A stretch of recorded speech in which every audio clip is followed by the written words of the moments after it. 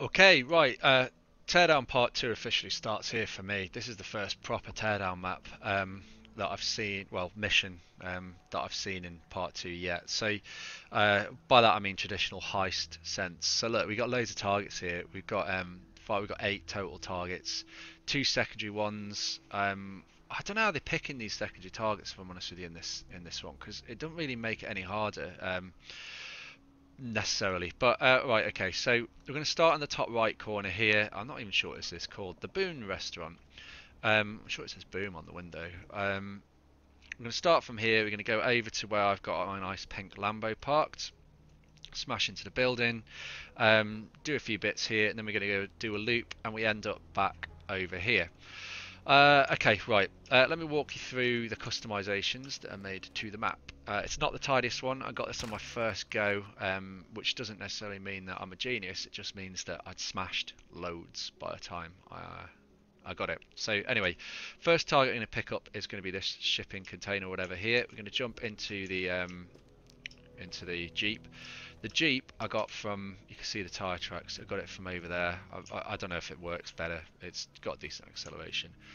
This, I mean, it's debatable whether you even need it, but it's only going to be used for a few seconds just to give you some extra speed. I've put this wood in to ramp it. It's going to smash into the bush. As it does, you're going to jump out, smash E again, smash E to jump into our lovely pink Lambo. That is then going to be driven through here, which it's not what it originally looked like. This actually, I've blew a few things up. This isn't the original door. I changed a bit of it with bombs, and then I kind of took a little bit of the shrubbery out and changed a little bit of this shop. The leaf blower is really useful on this, otherwise you're going to be picking up pieces. Anyway, you're going to smash the Lambo into here, you're going to go flying off into this, pick up the target. I took a hole out of the ceiling while I still had some shotgun shells left and planked it. Now the plank can just go straight over the escalator up here, and just took out a little bit of walkway there. I moved that a bit out of the way. Now this is where it's a bit chaotic to see, but I took out the wall and the ceiling, and the target, it won't dangle anymore. I mean, you could go up and drop down, but like, look, at the end of the day, it doesn't really matter, does it? It might be a bit quicker to go up, grab it, and drop, but I don't know. So the target's there to grab. As soon as we do that, we turn right back round, and I did have to take a couple of walls out here. It's a bit more open plan than it originally was. Yeah, so blew them up with bombs, and you're going to go straight down. Well, I just knocked a small hole in here and pulled this one through from the other side.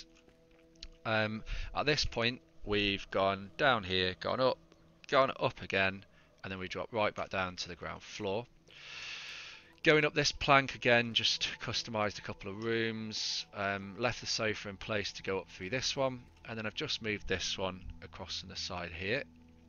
So now we're above the doorway. That then takes us straight up again with some planks, a little bit of open plan living. Took out the banister here. Initially I went round to the side, and then look, you can do this with shotgun shells, but I had to do it with a rocket launcher because I'd wasted them all, so it looks a little bit more chaotic. But basically you come straight up and we go through this side door here, and we got ourselves a parcel. Grab the parcel and yeah, took a few walls out again. There was a lot of infrastructure here. It just literally blasted through the whole lot. And then you can just run straight off and drop all the way down. And then I've just pulled this target around a little bit more.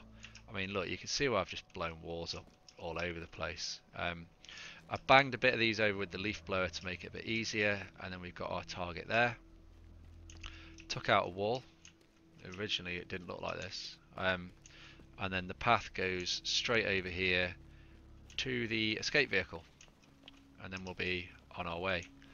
I mean, this didn't look like this. I mean, just did this for fun. I thought this would be part of the process. I mean, you can see where I found my way in. So anyway, some extra bits and bobs that weren't needed to be done, but that's the general structure.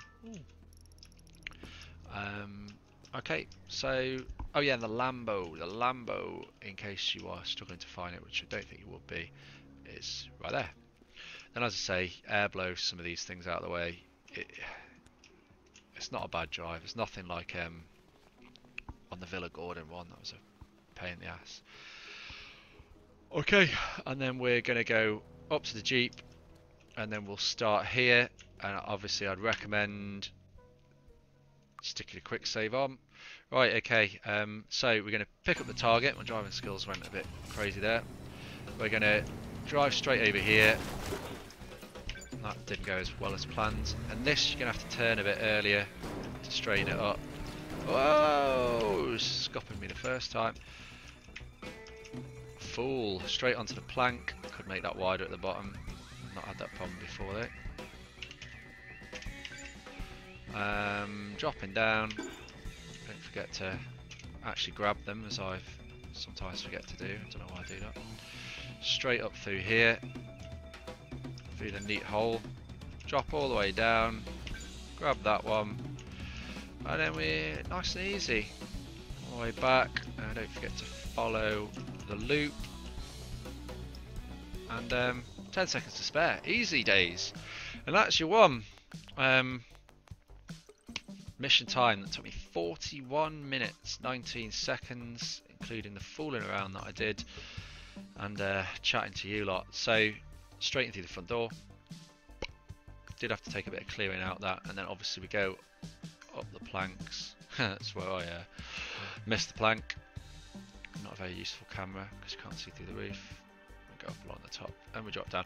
But anyway, you get the idea. You can always jump back if you need to see any of the other bits. But that is the first heist mission, and I am 100% hyped to be playing Teardown again. This game is amazing.